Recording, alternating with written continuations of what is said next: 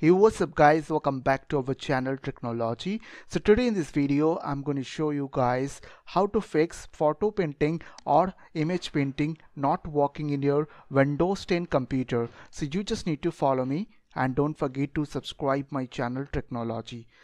So the first method is go to your control panel. For that you need to go to your start menu and type over there control then panel. After that click on control panel. Now from the right side corner here you need to select large icon or small icon. In this case I will select here large icon. After that you have to go to device and printers. So click over there. As you can see, here is a device and printers. Now make sure that your printer is online.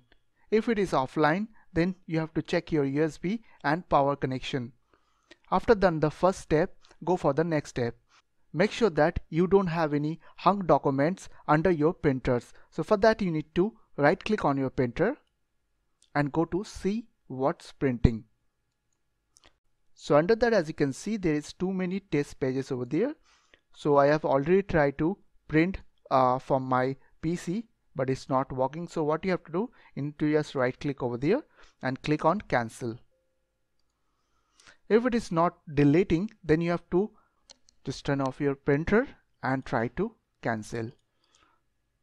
So as you can see, it's automatically gone from here because I have turned off my printer. So it is not showing offline because it will take some time.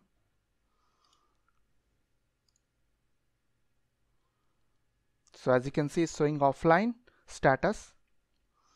So now what you have to do, again you have to turn on your printer and you have to go to your services.msc.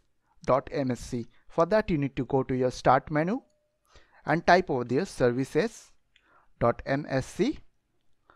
Now you have to click on services over there, and after that you have to find over there printer spool, this one, printer spooler.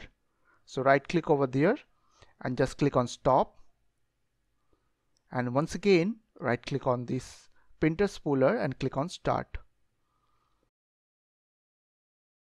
So after done, open your photos on your computer and press Ctrl and P from your keyboard together and you will get this page. Now make sure that this option is turned off, which is let the app change my printing preferences.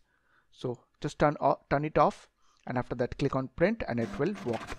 So I hope this small video will really help for you, and please don't forget to click on the subscribe button, like button and share button. And if you have any queries or questions, then comments down below. I will see you guys on the next video. Take care.